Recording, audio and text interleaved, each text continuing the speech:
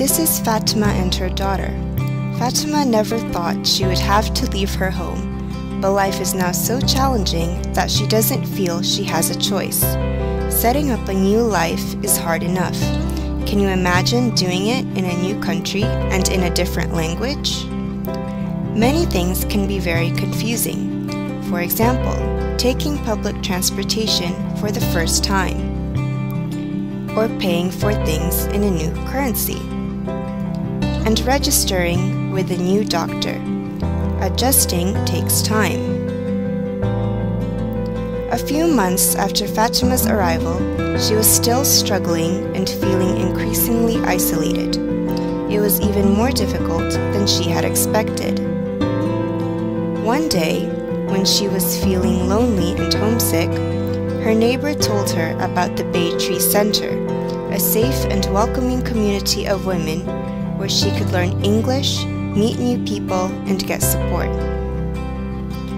When she visited the Bay Tree Center for the first time, she met wonderful women from all around the world, greeting her with a smile.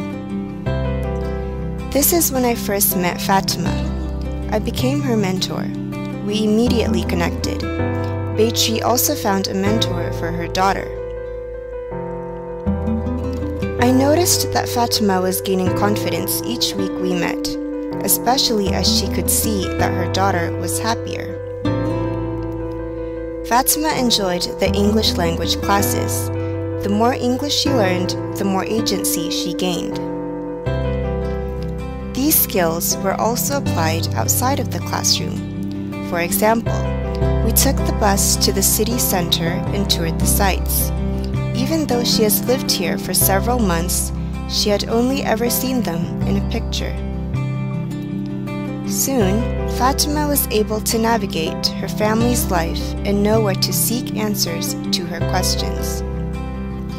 For example, she is now comfortable within the school community and speaking to her daughter's teachers. She and her daughter have started to read together in the evenings. Now she is a source of support for her community members when they have challenges.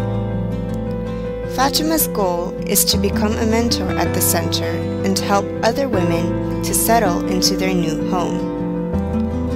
As a mentor, I'm really proud to have been part of Fatima's journey and now to call her my friend. Support new members of your community in a way that you would want to be supported.